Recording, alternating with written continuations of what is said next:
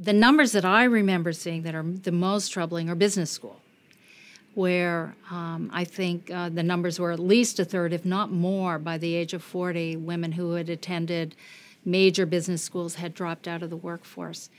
I think there are a lot of possible explanations for that, but one of them that I think is really worth thinking hard about is whether the women enjoy their work.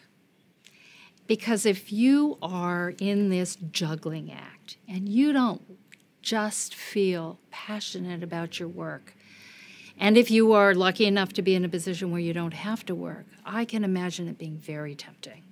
to just say, for the time when my children are growing up, given that I'm getting no satisfaction and no pleasure out of going to the office every day,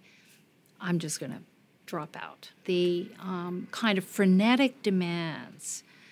that high-level business positions often place on individuals, being sent to Delhi, with 12 hours notice,